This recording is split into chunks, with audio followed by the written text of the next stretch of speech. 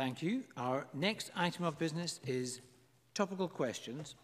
And our first question from Bruce Crawford. Thank you very much, Presiding Officer. To ask the Scottish Government what the implications are for its budget of the general election and the postponement of the UK budget. Cabinet Secretary Derek Mackay. The general election on the 12th of December has forced us to cancel our plans to publish the Scottish budget on that day, and the uncertainty caused by the postponed UK budget continues indefinitely. I agree with the Finance and Constitution Committee's view that the Scottish budget should optimally be published after the UK budget, and the consequence of this is that the 2020-21 Scottish budget will not publish before Christmas. I am mindful of the importance of parliamentary scrutiny time around the Scottish budget and will continue to work with the committee to agree a new budget date as soon as possible. Bruce Crawford. I thank the Cabinet Secretary. Can the Cabinet Secretary confirm that without tax policy announcements of a UK budget and the tax, social security and economic forecasts produced by the OBR, the Scottish Government simply cannot know how much money is available to spend in 2021? Therefore, can the Cabinet Secretary please tell me what representations have been made to the Tory Government about this very challenging situation? Do they comprehend the scale of the problem, and if so, what response has he had? Cabinet Secretary. Well, Mr Crawford's analysis is quite right. Without the tax policy announcements of a UK budget and the tax, social security and economic forecast produced by the OBR for a UK budget, which determine the block grant adjustments, the Scottish Government simply cannot know how much money is available to spend next year. And without a new date for the UK budget, we don't know when that certainty will come. So I have written to both the Chief Secretary of the Treasury and the Chancellor, prospective Chancellor, earlier this month to express concern and to stress that the UK budget should proceed as soon as possible after the general election, as well as the need for early dialogue and information sharing with the Scottish Government after the election. Now, I have not had a reply to these letters and therefore do not know UK Ministers' comprehension of the situation. But I'm sorry to say, I fear they aren't too interested in the effective working of devolution or the public services of Scotland. Bruce Crawford. I thank again, Cabinet Secretary. Can the Cabinet Secretary also confirm there remains the issue of interaction of taxes between the UK Government and the Scottish Government, which can cause significant difficulties for Scottish tax policy if the UK Government has not set its tax policy first? Does he agree that in order for the Scottish budget to take place in an orderly fashion, it's essential the UK budget takes place as soon as possible after the general election? And what are the consequences for Scottish public services if the UK budget is delayed beyond the very beginning of the calendar year?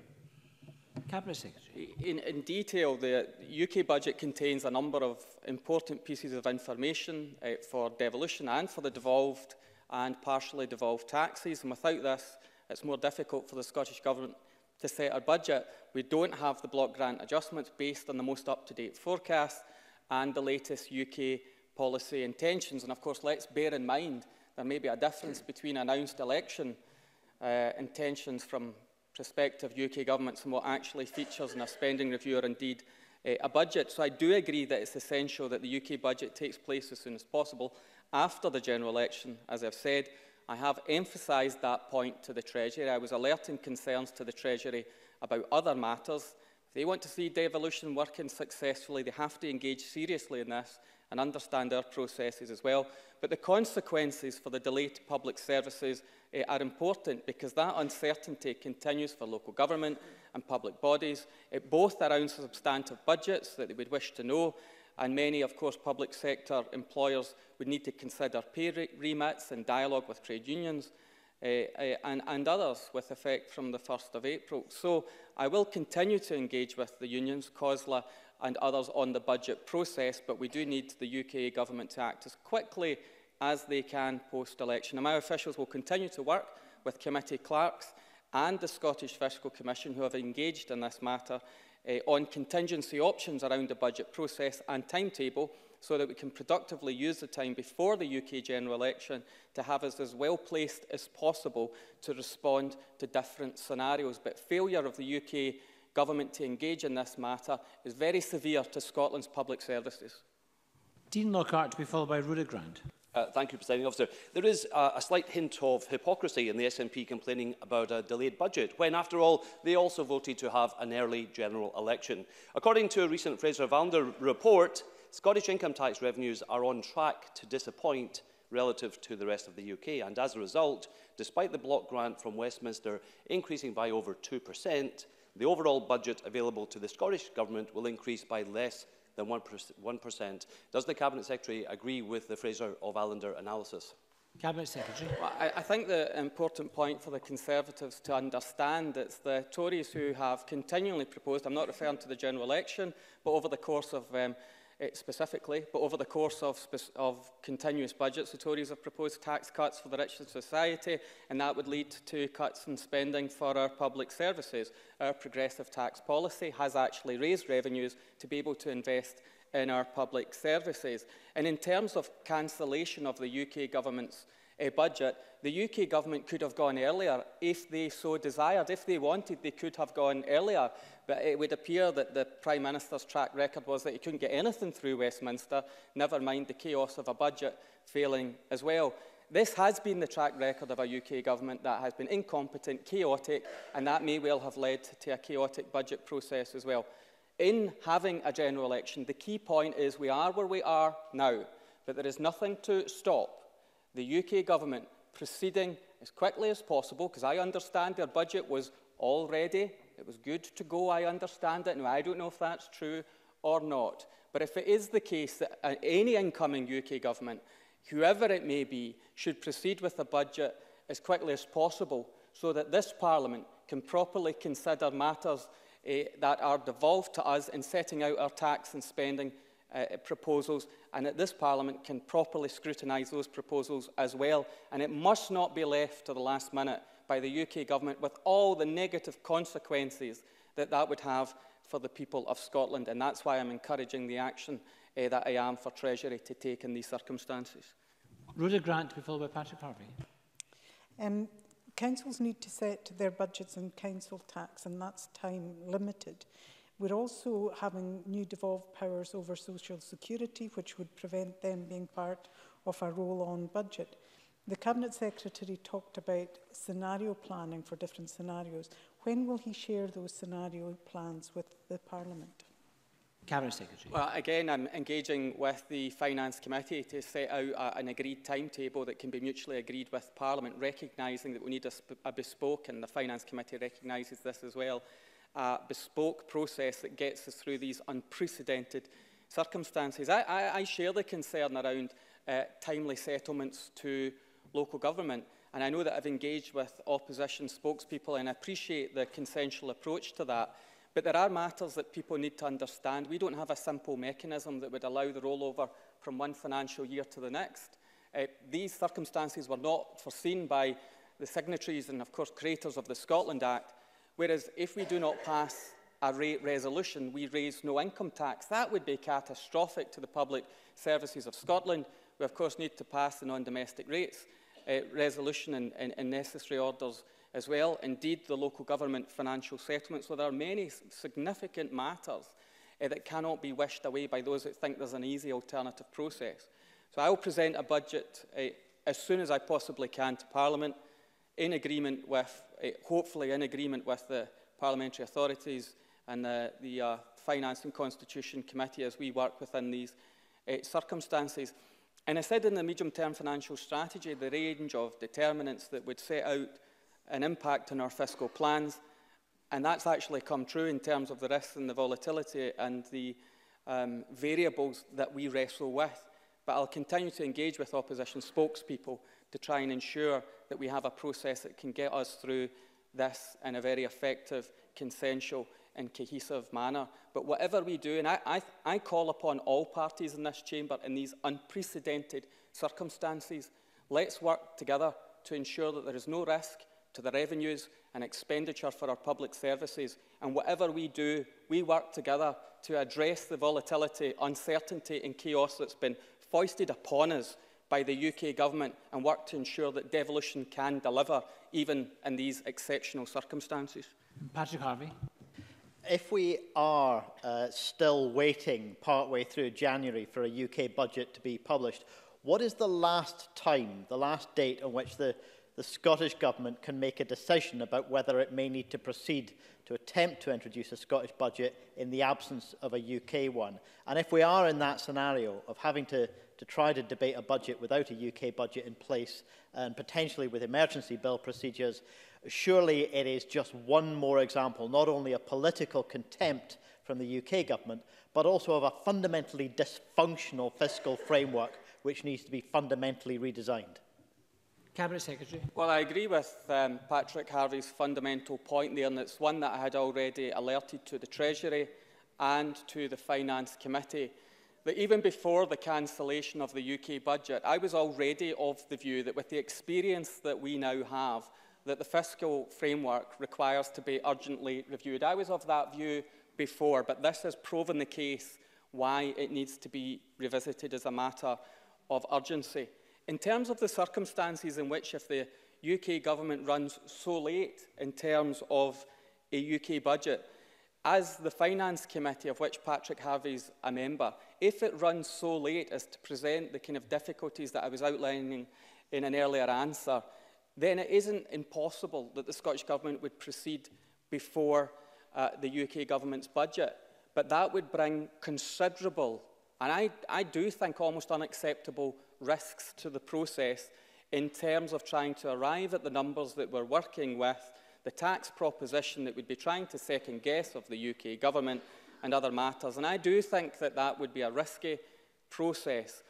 So we will impress upon the UK Government to set a UK budget and outline their policies as quickly as possible, and of course respond to that, because that will give us an orderly approach to budget setting in Scotland. But I am so concerned about the risks of us going before the UK Government. I know the Finance Committee agree with that risk, and will continue to work with opposition spokespeople with a range of contingencies should it transpire that the UK Government is going to continue with this uncertainty by not even setting a budget, but not even setting a budget date, which is the position that we're now wrestling with the UK Government.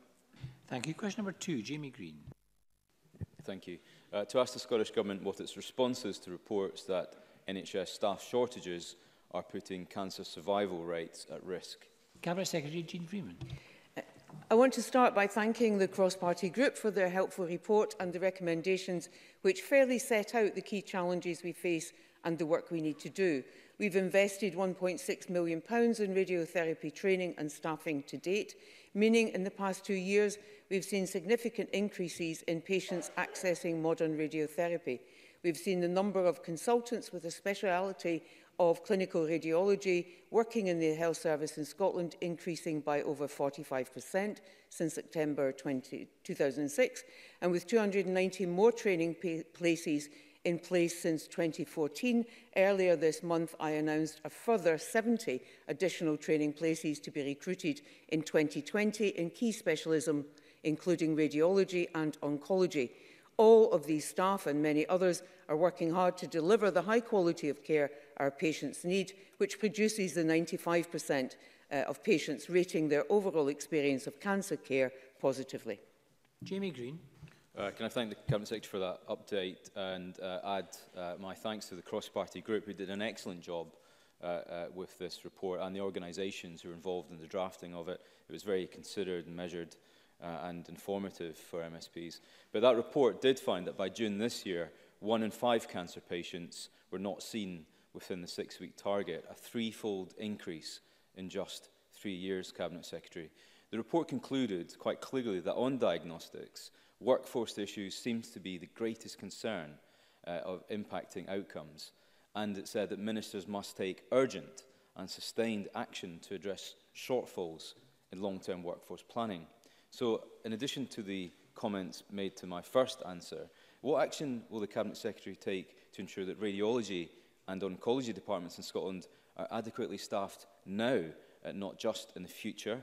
And will she commit to a date as to when we will expect the government's 6-week target to be met across all health boards?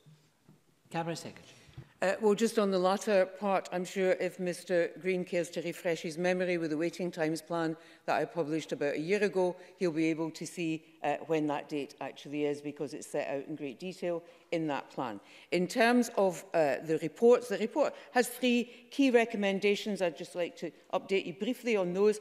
Develop a national model of workforce planning. I have made the commitment that our national workforce plan, in addition to the other workforce plans that we have already published, that the integrated national workforce plan will be published before Christmas recess. Unlock the potential benefits of linked patient data. This is really a critical part of the report with which I couldn't agree more. It is, of course, easier to write than it is to do. These matters are complex, but I'm sure members will be pleased to know that we have almost reached an agreement on joint data controller and data sharing, and deliver a step change in the provision of holistic cancer patient services. And of course, our joint £18 million in total work with Macmillan Cancer does precisely that in providing that holistic wraparound service. Final 2 points, Presiding Officer, if I may. I do think it's worth noting that our 31 diagnosis to treatment target has been met at 96.5%. That will be 1.5% over the target in this Q2, which was September 2019. So progress continues to be made, and indeed on the 62-day target. And my final point is to let the member know, I'm sure he'll be delighted by this, that in terms of medical trainee recruitment, the stats for 2019, the final stats, tell me that in clinical radiology, ST1 recruitment has a 100% fill rate. So progress is being made, Presiding Officer, more to do, but as you'll see, we are utterly committed to delivering that. Jamie Green. The Cabinet Secretary is right. There is more to do. There is much more to do, as the statistics show. And behind every statistic is a cancer patient who's waiting to be diagnosed and to be treated. And that's the reality of the situation. Presiding Officer, the problem here is that consecutive health secretaries have been repeatedly warned about these challenges over the years. As far back as 2015, the Royal College of Radiologists issued warnings about low uptake of radiology. In 2017, an Audit Scotland report flagged similar workforce planning issues. And in 2018, a leading radiologist, Dr. Baxter Grant, warned that our services were on red alert. He went as far as saying that if we do not address these issues, there simply won't be a service in the next 3, 4, or 5 years. So let me ask, why, after years of repeated warnings from health professionals right across the sector, has such little progress been made? And will she formally respond in writing to the recommendations in the cross-party group's report? Cabinet Secretary. So all I can say, Presiding Officer, is it's a good job that this government listens a lot better than Mr Green does. I have answered all of those questions. Why do you think I gave you that factual information about what we've done since 2014, what we have done recently, and the considerable progress that we made? And yes, you are absolutely right, Mr Green. Behind every one of those statistics is a cancer patient waiting to be treated, and cancer patients who are diagnosed. And I am more than you conscious of that. But I also know that behind all of those statistics are staff working hard every single day. Medical trainees, 100% fill rate in radiology. Those matters are important, they count, and progress has been made. And muttering at me from a sedentary position really won't take us much further. In terms of your final point, I will be delighted, and I know that the cross-party group know this, to respond in full to their report, which I've found very helpful, and to return to them, as I did in June, with a very constructive and helpful conversation that I've had with that cross-party group, and I look forward to doing that. There are 3 other members who wish to ask supplementaries, and I start with Father Keith Brown. Thank you, Presiding Officer. As co-convener of the cross-party group on cancer, can I start by thanking all 67 respondents to the inquiry, be that be charities, researchers, patients, clinicians or academics. I'm sure the Cabinet Secretary would agree that this was a constructive report that is aimed to help and inform the government rather than to purely challenge it. Can I therefore ask whether she would endorse all 10 recommendations made in the report, and specifically on the point around vacancy rates and indeed how that's impacting on diagnosis? This year there were 16,000 patients that waited more than the 6-week time guarantee for their diagnostic test. That compares to just 4,000 patients 3 years ago. That's an exponential increase. What urgent action will the government take to look at not just recruitment, retention and training, but also how we use our technology and upskill existing clinicians also? Cabinet Secretary. I'm grateful to Mr Sarwar for his question and indeed for his work in the cross-party group. I do completely agree that it is a very constructive and fair report, and I'm very happy here on the record to endorse all of the recommendations in that report, and I look forward to the discussion that we'll have on that. Of course, we have invested in capital in terms of radiotherapy equipment and other matters, 33 million from our £100 million cancer strategy going into radiotherapy, more money going into scope capacity and into surgical robots for prostate cancer plus others. So there's a capital issue, there's the training issue and the recruitment issue and the retention matters, but there is, as Mr Sarwar rightly says, also the question of redesigning the service and the pathway so that we can upskill existing clinicians and others to take on new roles, and we can look at how we streamline some of that work. My final point just on the streamlining is how we are, and we are doing this now, is looking at how we use the waiting times plan and the additional significant investment from that in order to group together our diagnostic capacity in certain areas so that we can speed up the time between necessary diagnostic tests in order to detect particular kinds of cancer. And again, very happy to update the CPG on that matter in due course. Keith Brown to be followed by Neil Findlay. One of the issues raised by the report is the ageing population and the very real need to expand our NHS workforce to meet that anticipated increase in demand. As the only population increase, though, in Scotland comes from inward migration, and given the complete lack of acknowledgement, far less concern regarding the impact of their support for Brexit from the Tory benches in this Parliament, what assurances has the UK Government given that in the event of Brexit, Scotland will have the powers to deliver a tailored immigration system to ensure our NHS can recruit the specialists it needs long into the future? Slightly tangential, but if the Minister can briefly respond. I'm grateful to the member for that question. He is right to talk about immigration policy in the context of the recruitment and retention of staff. We know across our health service, across these benches, everyone has been happy to laud the work that our colleagues from the European Union mainland bring and do for us, the value of that and so on, as well as others from beyond these shores. But of course, if we do not control our own immigration policy and if we are dragged out of the European Union against our clearly stated democratic will, then that increases the workforce challenges that we have, but additional challenges too, Presiding Officer, in terms of clinical research and advancement in medicines and technology. So in answer to the member's question, the straightforward answer is, of course, the previous UK government, the one currently seeking re-election, has made absolutely no recognition of the special situation in Scotland, and indeed their proposition in particular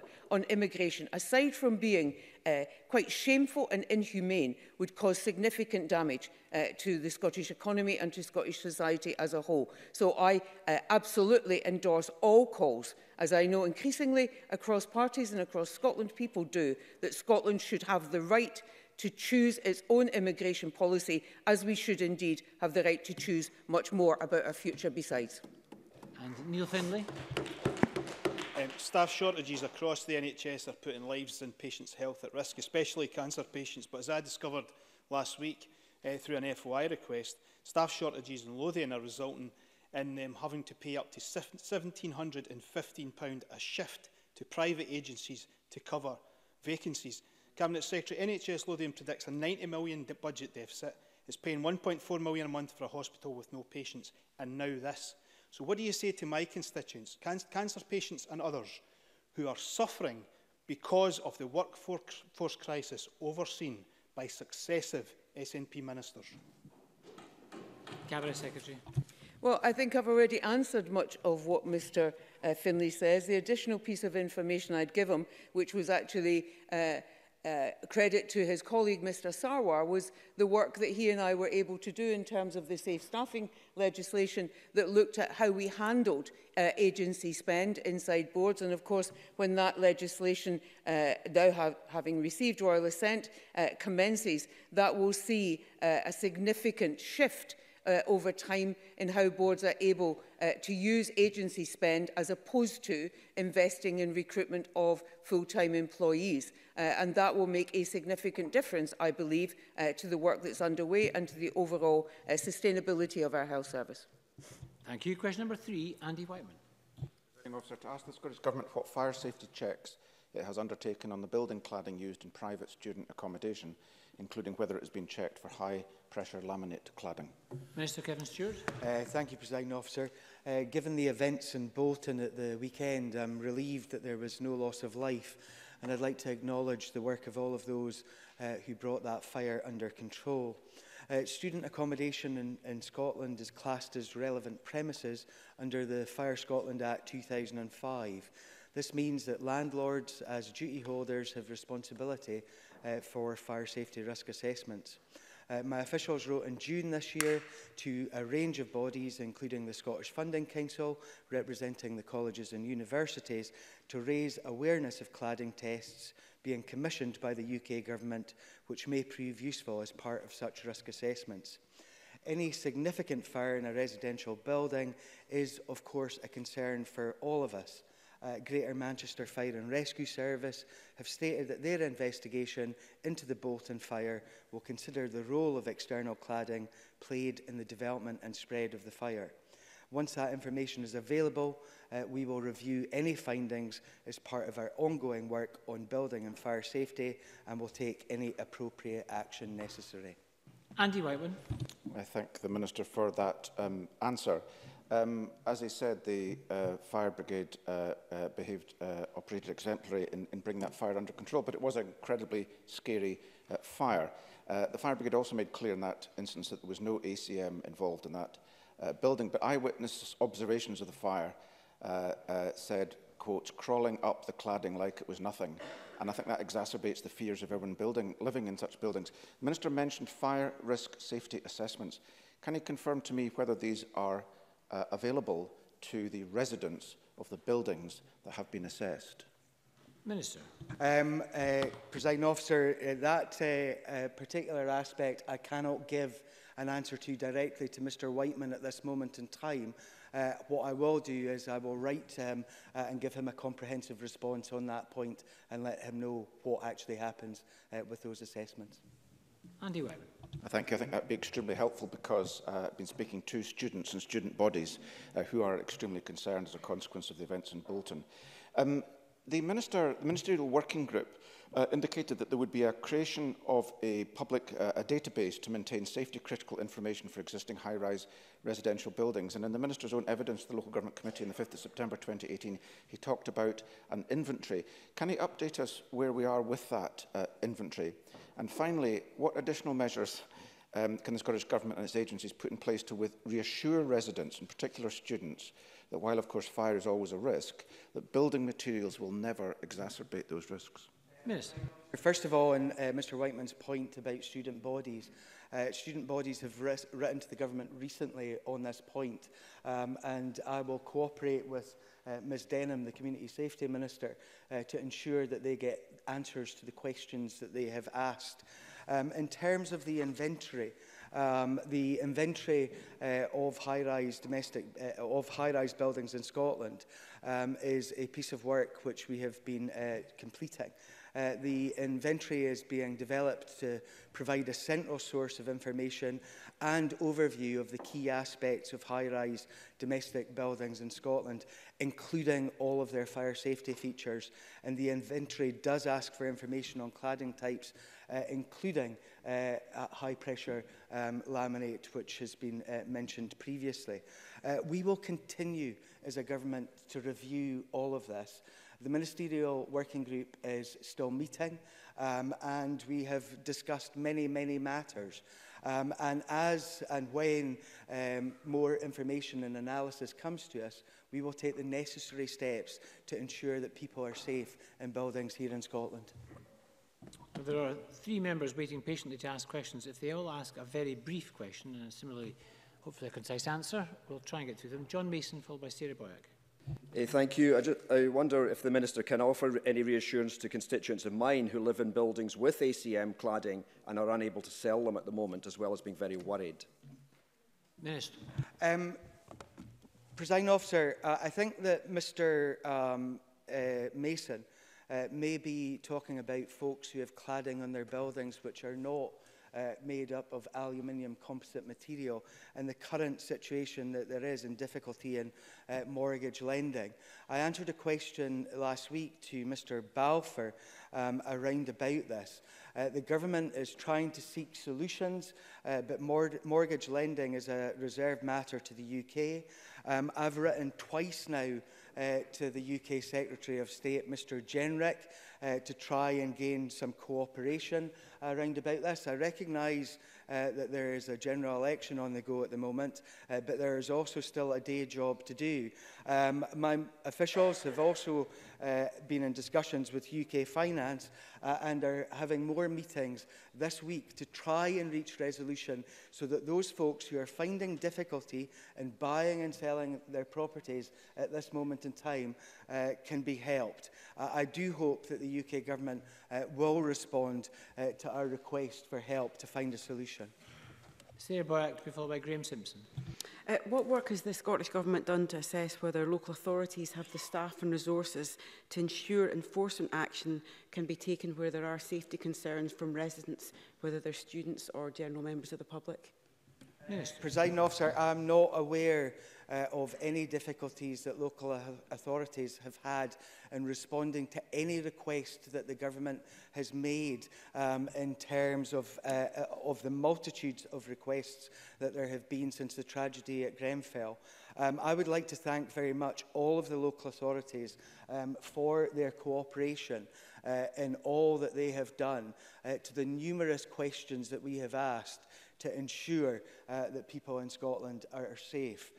In particular, I'd like to thank them for their cooperation in trying to put together the inventory of buildings, which will be very helpful in the future and will require us to ask less questions because that inventory needs to be updated on a regular basis so we know what's going on in these buildings right across the country.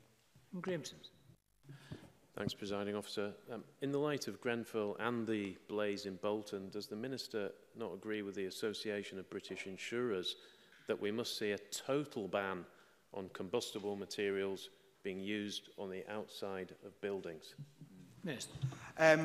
Presiding Officer, the Scottish Government, of course, had an external independent panel of experts looking at all of this. We will continue to take the advice of that panel. I think the key thing in all of this is ensuring that the right testing is done to make sure that not only do we have the right cladding and materials, but the fire stopping that is required in buildings is done properly in every single occasion.